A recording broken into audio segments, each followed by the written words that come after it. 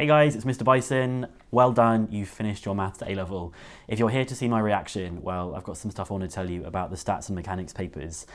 My reaction to the stats paper is that question 1 to 4 was super straightforward and really easy. And then you hit question 5 and question 6. I think question 5 and question 6 are some of the hardest questions that there has been across the whole of the exam papers. Question 5, which was a weird probability distribution one, had me thinking really hard. And question 6, yeah, they decided to throw in some integration by parts just when you thought you'd finished with pure maths.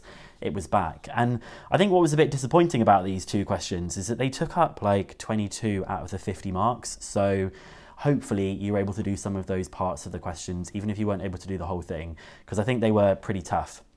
And a lot of people seem to agree with me. In a poll that's on my channel page, only 8% of people so far have said that stats was their best test.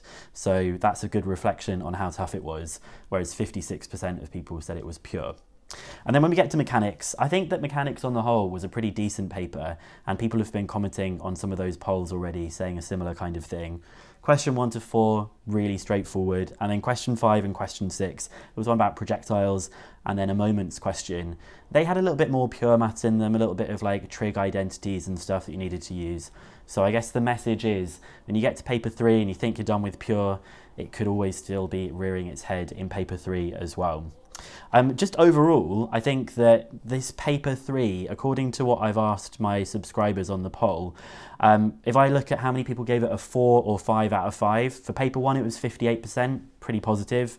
Paper 2 dropped down to 40%, and now paper 3 is sitting somewhere in the middle at around 44% for that. And if you want to look at those polls, there's a link in the description so you can go and check them out.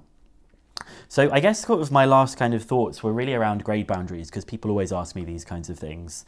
Honestly, I think that pure this year was more accessible than normal, and I'm being careful to use the word accessible rather than easier. And I want that. I want the papers to be as accessible as possible.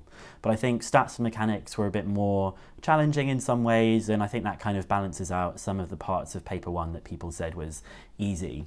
So I guess in terms of grade boundaries, I'd be expecting something similar to 2019, but probably 2 or 3 percentage points higher than that for each grade.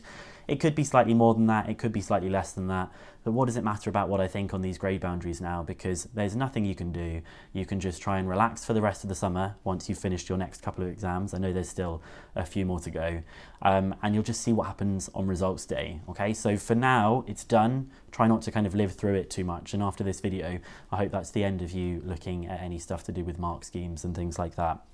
So I guess I just want to say really like a big thanks for the support that you've kind of given to this channel. If you have any younger friends or cousins or siblings that are about to start A-level maths, hopefully you'll be recommending Bicen Maths to them. And over the next year, I'm going to be putting a lot more time and effort into Bicen Maths. So do watch out for it if you've got younger siblings, or if you maybe are doing some further study in the future, or maybe you're in year 12 and just watching this video. So I will do another video on results day just to kind of wish you the best of luck, but I hope they've gone really well, and just thank you so much again for supporting me at Bicen Maths. I really do appreciate it. Good luck.